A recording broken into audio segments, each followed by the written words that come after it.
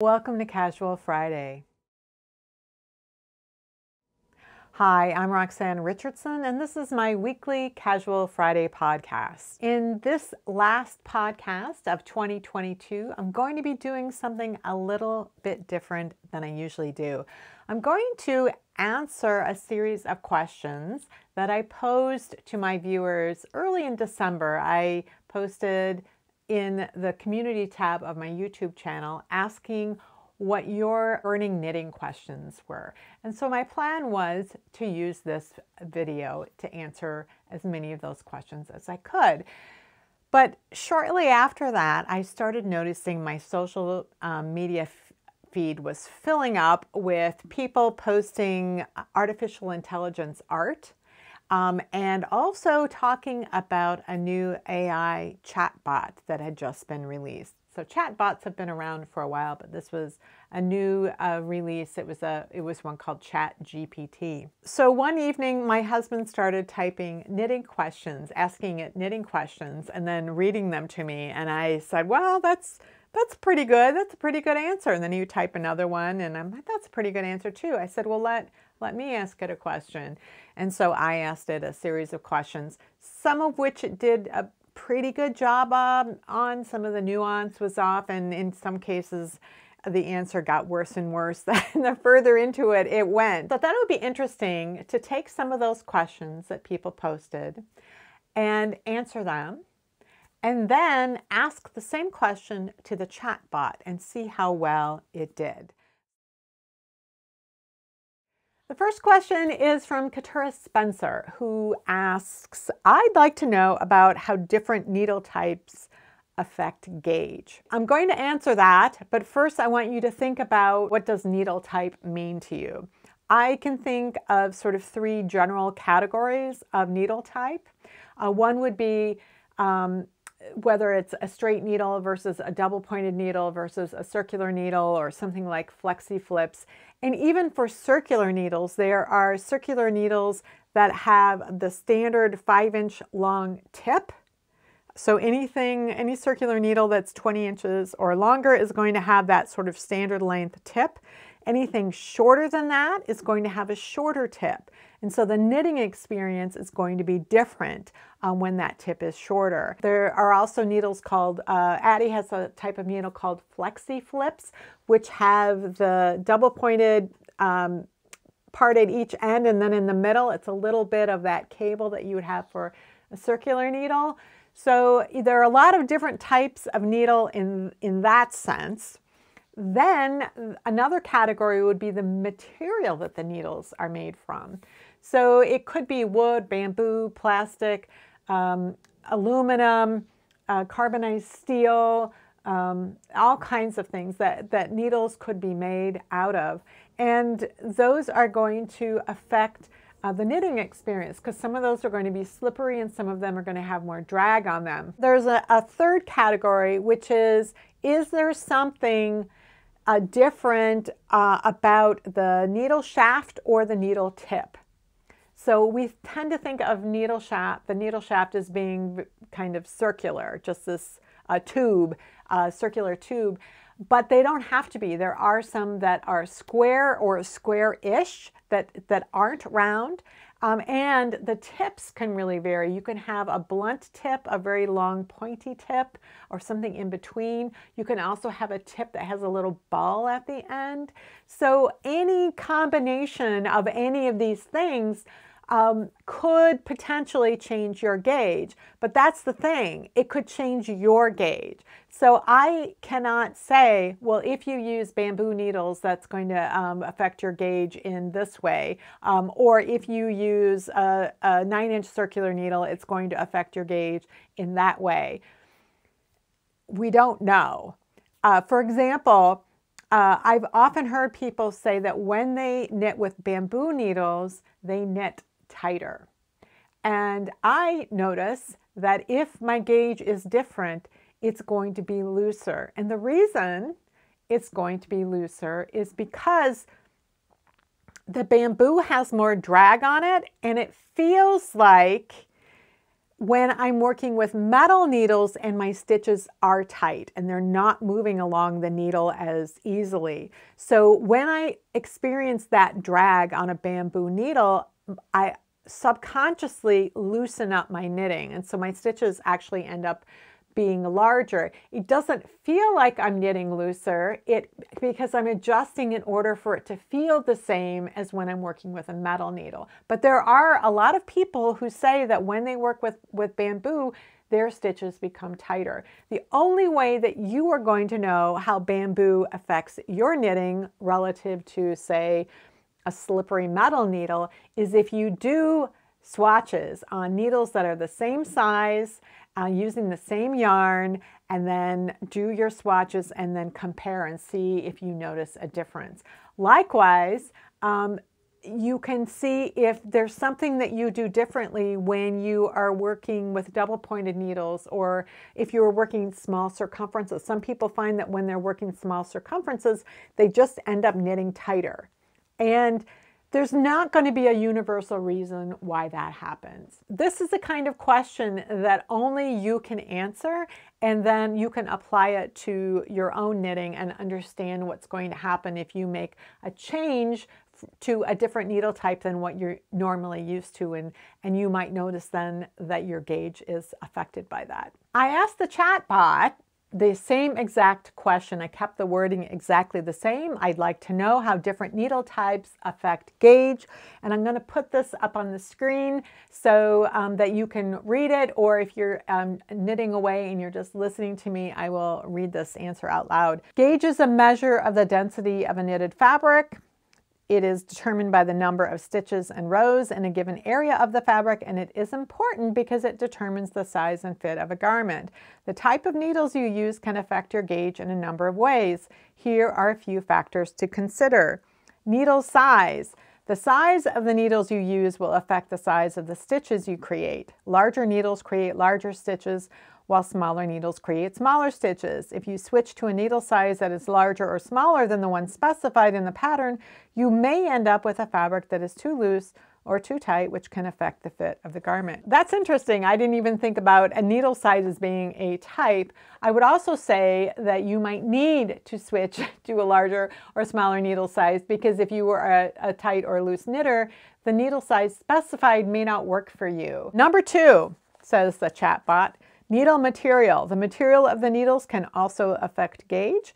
Metal needles tend to be slippery, which can make it easier to knit quickly, but can also lead to stitches being too loose. Bamboo or wood needles are less slippery and can help you achieve a more consistent gauge. That's interesting. I have not observed that in my own knitting. Third, the chatbot says needle style. The style of the needles can also affect gauge. Circular needles, for example, have a flexible cord between the needles, which can allow the fabric to stretch slightly as you knit. This can lead to a slightly looser gauge compared to using straight needles. I don't understand that at all. That doesn't make any sense to me.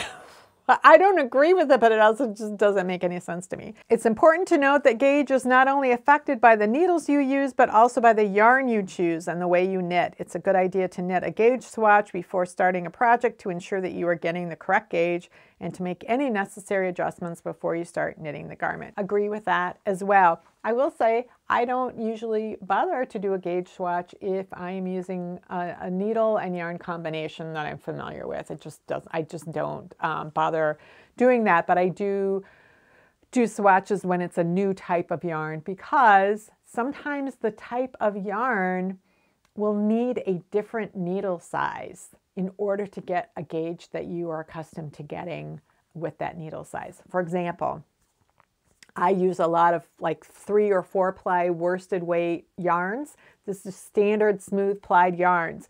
But if I use like a chainette construction yarn that's stretchy, that needs a larger needle because it's stretching around the needle. And so when it comes off the needle, it relaxes. And so oftentimes a chainette yarn will call for a larger needle than you might normally use to get the gauge that they're calling for. Chenille yarns, which are kind of flat and inelastic and fuzzy, those tend to need a smaller needle than you would normally use to get the same gauge. So sometimes it may not be, you may not be experiencing a difference in gauge because of the needle, but it might be because of the yarn. The chatbot gave reasonable answers. They weren't exactly the same as what I gave, but for the most part, it was a reasonable answer.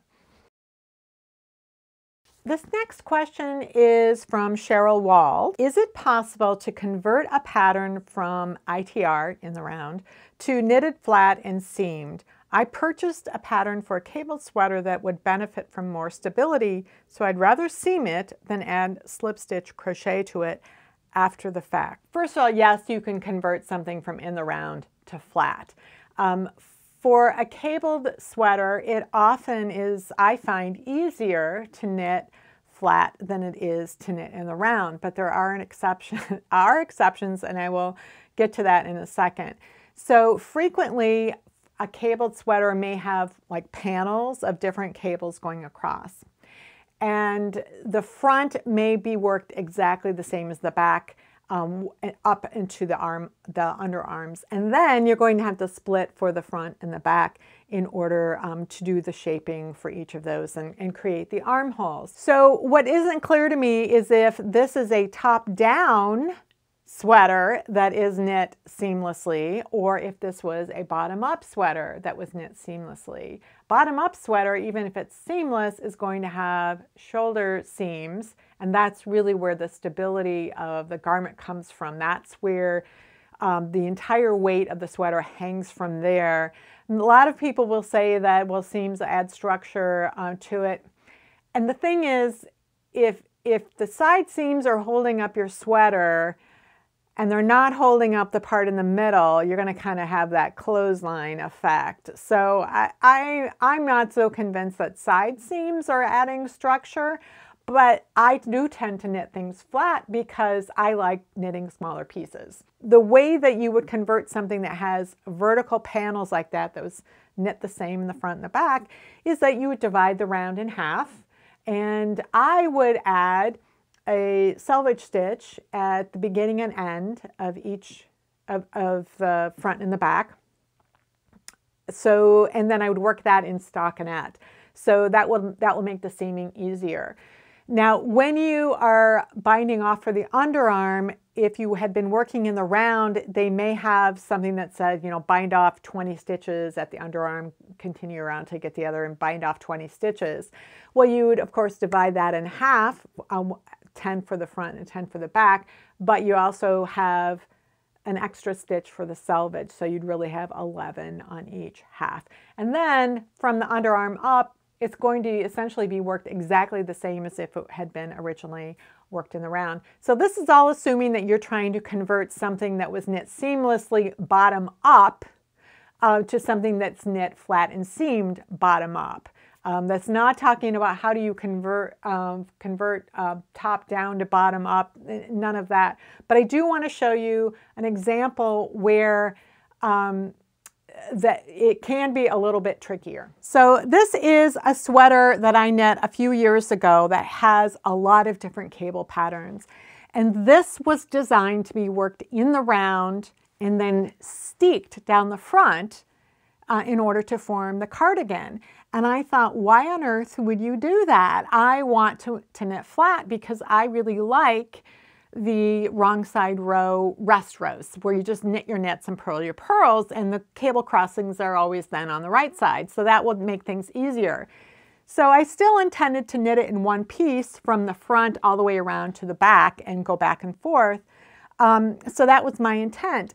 Well, then I started looking a little closer. So the way that this sweater is worked is that there are these sort of horizontal bands that are, I think, 33 rows long. And then they're separated by some rows of garter stitch. And then there might be 7 or 8 different cables that are worked across the round. So you're not repeating anything. Some of the cables just are worked completely differently from top to bottom and not repeated at all. So you have all of these different cables that are being worked. And what I realized is that some of the cables were crossed on odd rows and some of them uneven, because you have some traveling cables and the way that things were balanced within the 33 rows, sometimes they were crossing on an odd row and some uneven. So if I just converted it to knitting flat, I'd be doing cable crosses on wrong side rows, which would not make my life any easier. But because these were 33 rows long and there was some garter stitch, these 33 rows, the right side were odd rows, and on these 33 rows, the right side would be an even row, because there isn't like an odd number of garter stitch rows that were worked separating them. And so what I ended up doing was rearranging all of these cables. It took quite a bit of time so that I would have odd row crossing cables in one section and then even crossing row cables in another section. So that was a lot of work. I learned a lot from the process. It was really interesting to me, but it isn't something that I would necessarily recommend.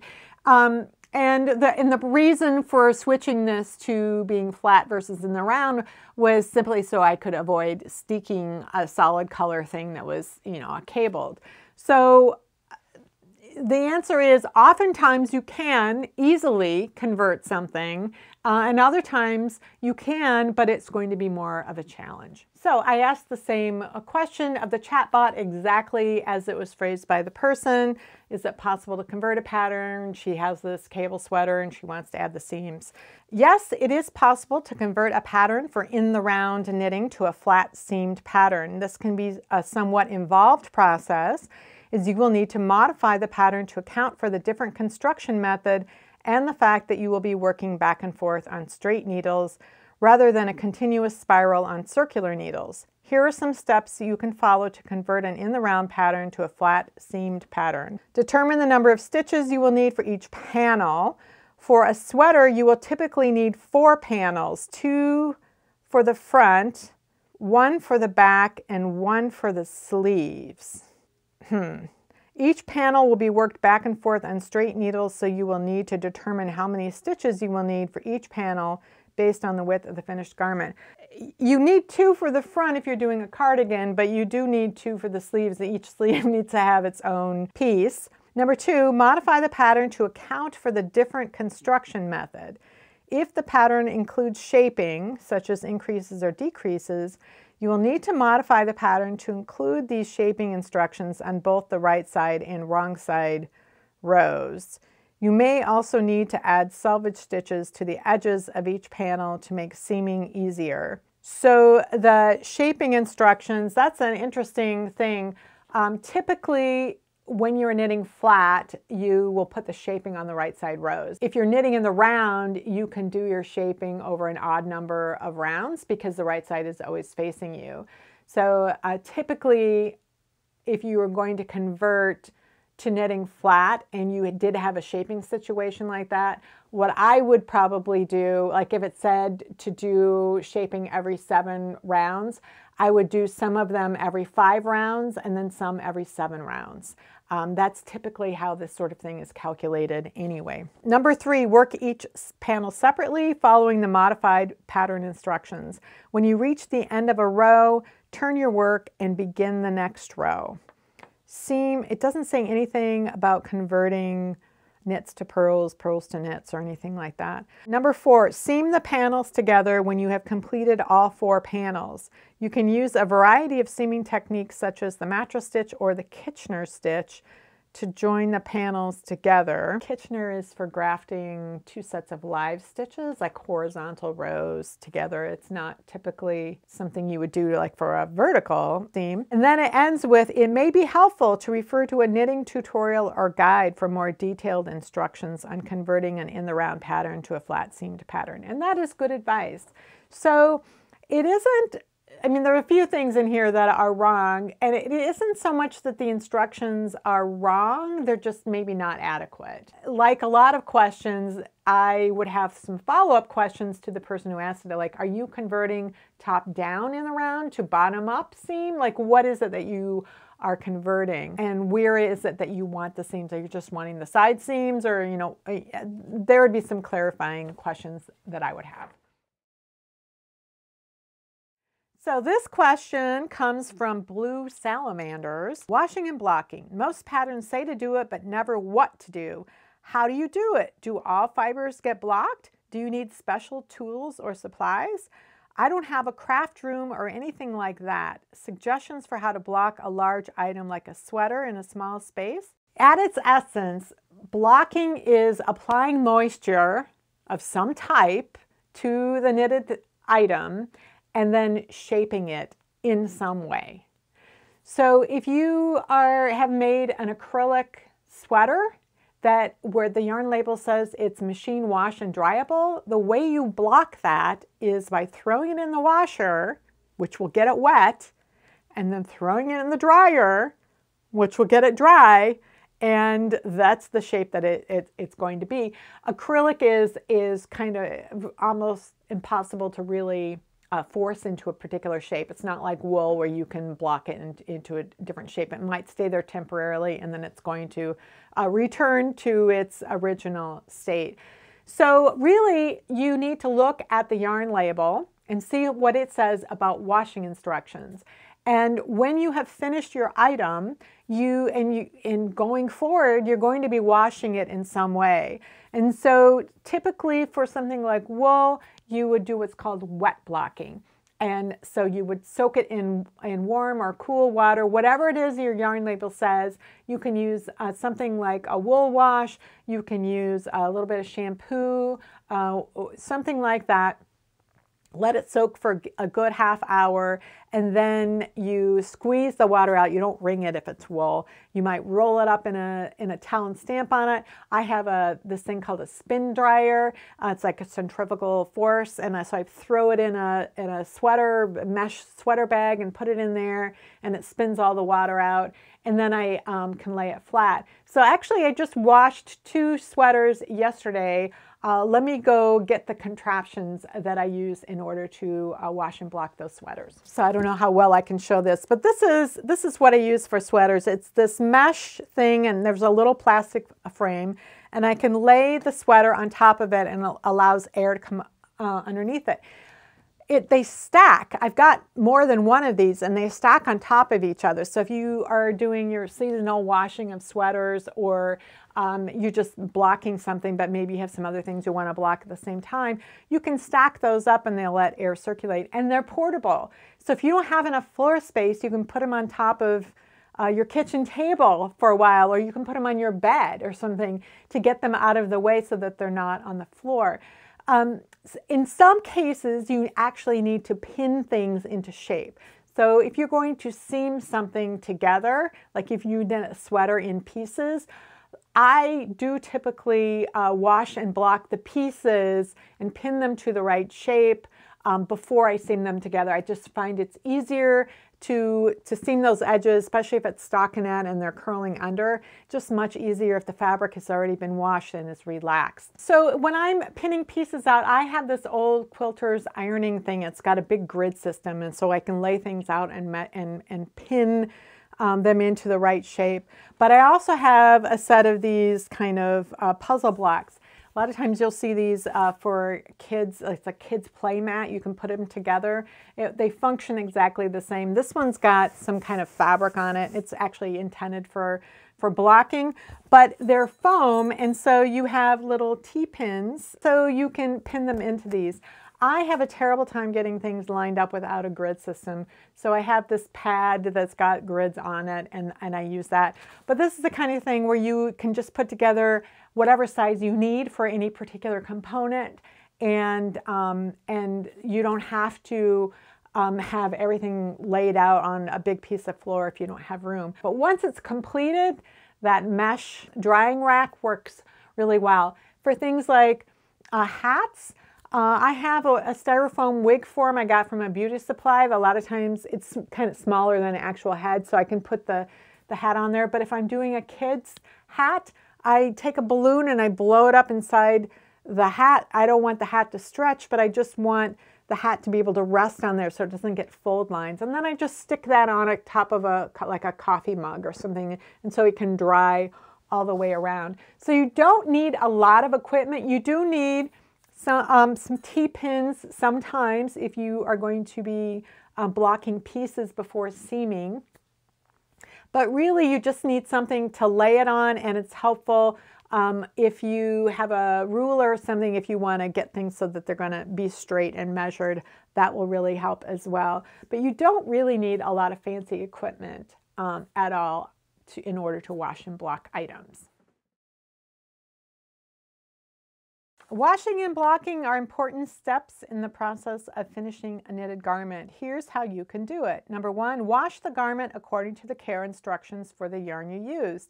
This may involve using cold water and a gentle detergent. If you're not sure how to care for the yarn, you can test a small swatch and see how it reacts to washing. Number two, once the garment is clean, lay it flat on a clean surface and smooth it out to its finished shape. Number three, if you're using synthetic yarn, you may be able to steam block the garment. To do this, use a steamer or hold the garment over a pot of boiling water and steam it. Be careful not to let the steam come into contact with the yarn, as it can cause it to become overly moist and lose its shape. I'm really not sure what's going on with this. So typically with synthetics, you can do something called killing acrylic. So before I was saying, like, you're just left with what you can't really block acrylic is what I said. It's going to go into its natural shape. You can actually do some blocking, like permanent blocking, by doing what's called killing the acrylic. And you have to make sure that you're not applying too much heat, that it melts it.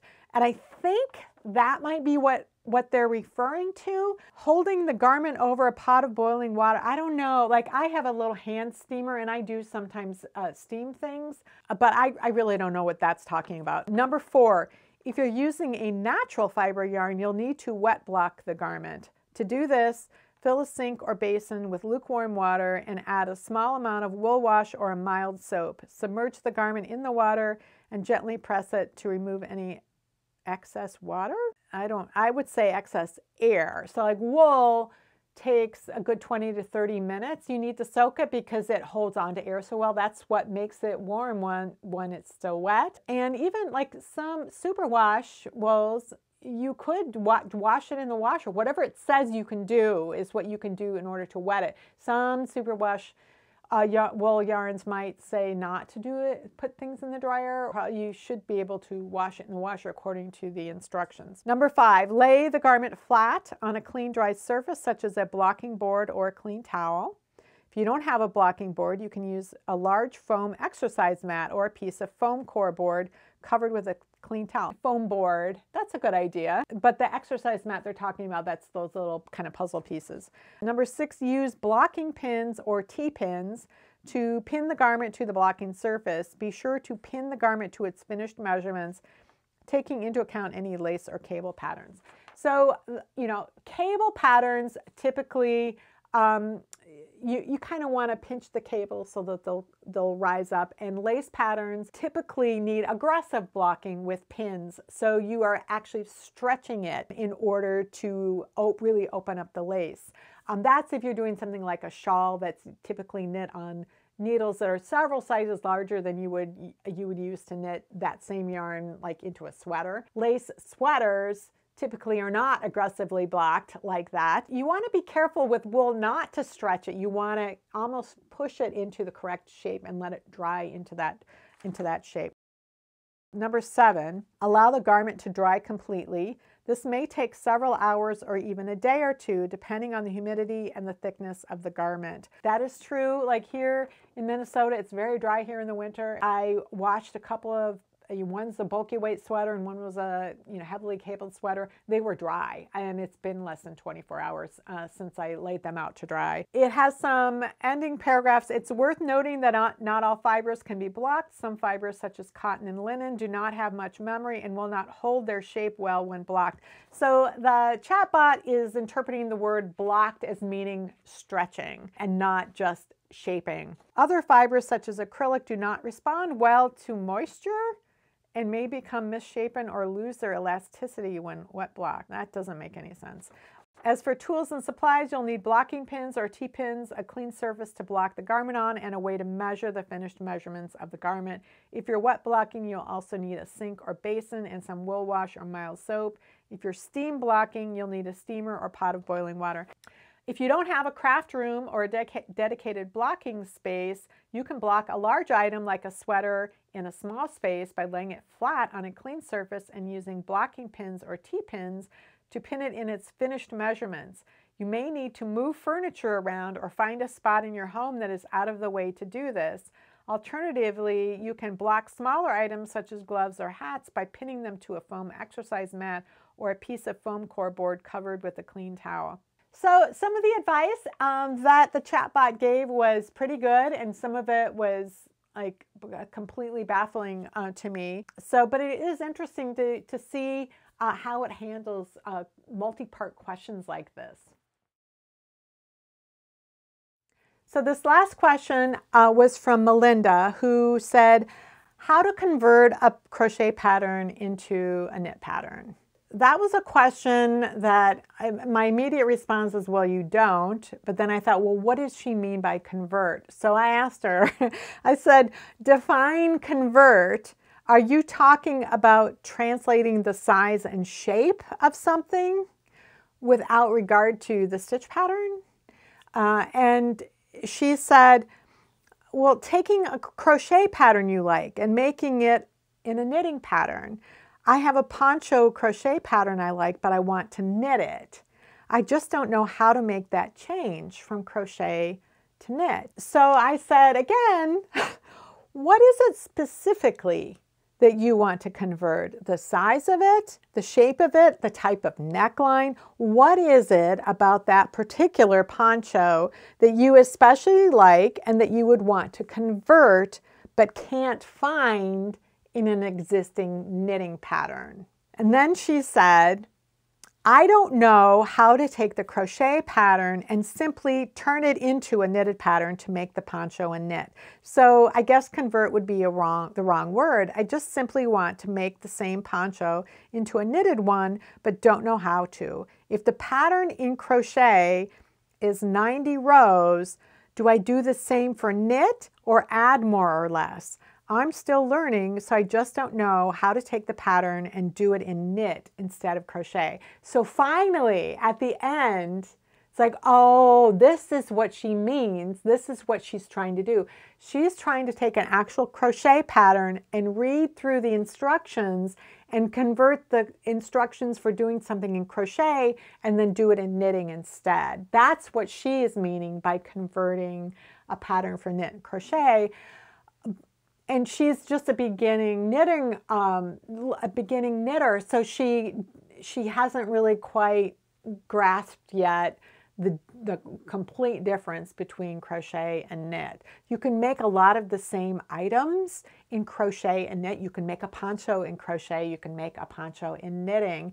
You can make a crocheted poncho with cables in it. There are ways to do cables in crochet, and you can do a poncho with cables in it in knitting. But what you can't do is a line by line conversion. What you can do is, what is the effect of this thing? Like the size and shape, is it made as a big rectangle that's where two of the edges are then sewn together to make the poncho? Is it worked as two triangles? Like how is it formed? What is the shape of the actual pieces? What are the dimensions?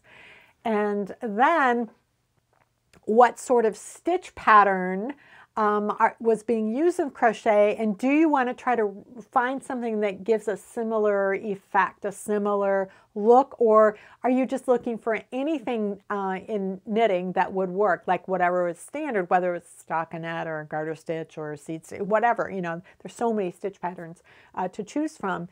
You know, or is there something that a particular element that you really like about the crocheted one, like it has a cool collar that flips over and lays, like maybe that's something you want to replicate as well. So that's something that you could do.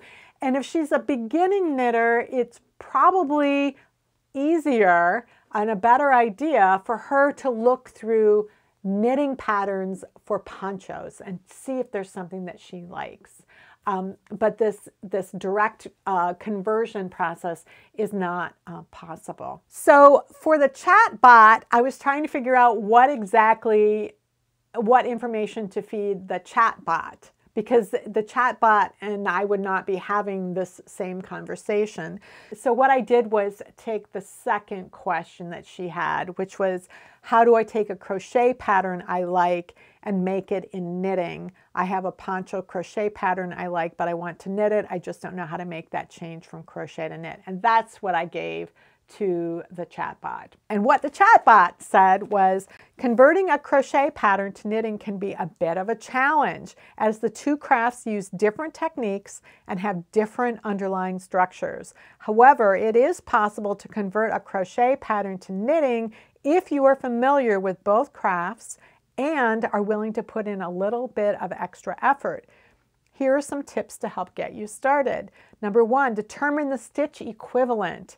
One of the first things you'll need to do is determine the equivalent knitting stitch for each crochet stitch used in the pattern. This will help you understand how the pattern should be constructed in knitting. So that was what I was talking about, with like, you could, if you had cables, well, you could maybe do a cable in each of them or something that looks similar.